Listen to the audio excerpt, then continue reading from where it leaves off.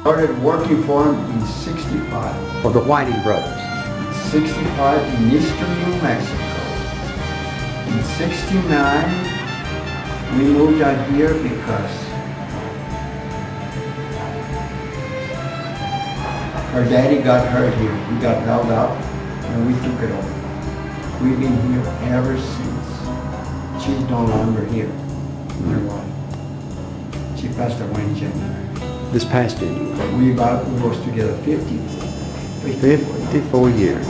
3 grown children, 4 grandkids, and a great-granddaughter. And I understand this is the very last Whiting brothers. This is it. And you saved the building, you bought the property, and you... 1985. 85. Yes. And you no longer have gas. What do you do? As little as I can. I'm lazy. No, I try to stay busy. Fixing tires, changing oil, and this and that. You know, whatever I can do. Well, Sal, appreciate your time, and you've done a wonderful job restoring and keeping this building alive. Thank you. As long as I can do it, I'm going to do it. Thank you very much.